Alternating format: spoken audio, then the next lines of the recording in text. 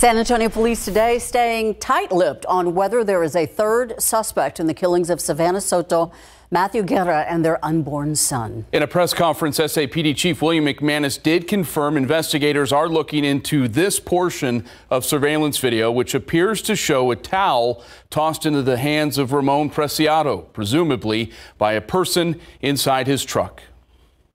36 hours after the arrests of father-son suspects Ramon and Christopher Preciado, San Antonio Police Chief William McManus and Bexar County District Attorney Joe Gonzalez provided an update to this now weeks-long saga. The gun, believed to be the murder weapon, has been recently recovered from the suspect's home.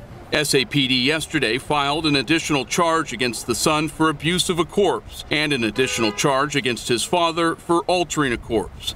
Both men remain at the Bexar County Jail. But will a third person be charged? Police contend this December 21st surveillance footage shows the Preciados moving Matthew Guerra's car to an apartment complex on Danny K. Drive in the middle of the night, with the bodies of Guerra and a 9 months pregnant Soto inside. The couple killed, according to an arrest affidavit, during a drug deal gone bad. The security video includes this sequence in which Ramon Preciado appears to be tossed a towel from someone else inside his truck.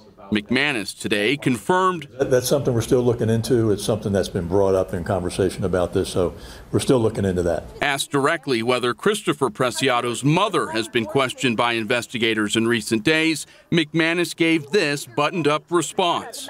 I'm going to leave that question unanswered.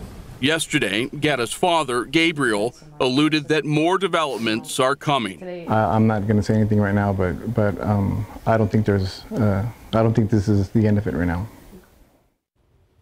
And stay with us for the very latest developments in this case. KSAT is keeping you informed on all of our platforms, on air, ksat.com, KSAT Plus, and on the KSAT YouTube channel.